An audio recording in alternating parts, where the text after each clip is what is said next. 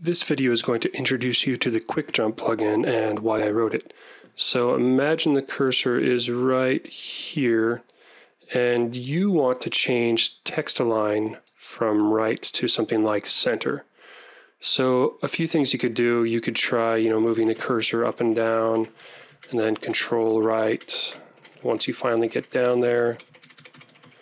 Obviously that's going to be really slow.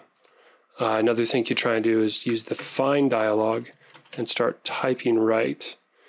And then, okay, you see here in the first results, you hit enter, then you hit escape, and then you're kind of at the right position. But again, I've always thought that could be a bit improved.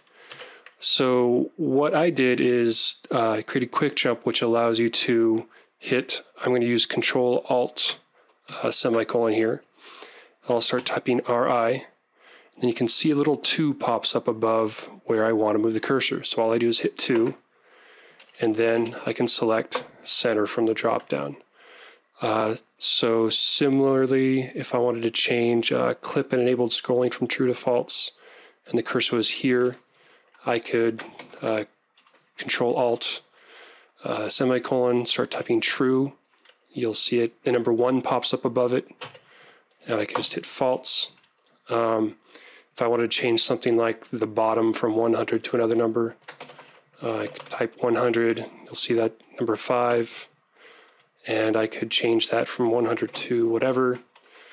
And if I wanted to change something like, say, linear gradient all the way up there from down here, I could just type LG for linear gradient, type 1 because I want the top one, bitmap fill, and it would just switch it automatically. So the few variations are, the one you've seen is Control-Alt semicolon, which pops up the autocomplete menu when you get to it. So you can see if I go color, type 1, it'll pop up this menu. The default is just Control semicolon, which will just jump you to wherever you want to go. So say I want to go to this mouse children down here. You can just type MC, hit enter, and it'll bring the cursor down there.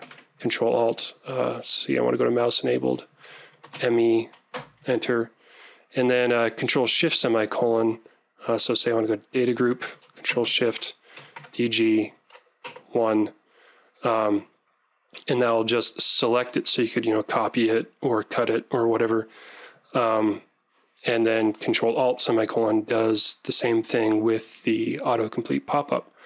So one thing to point out is, this is the main reason I wrote this was to be used with XML markup or MXML markup because I found it the most difficult to navigate around the keyboard.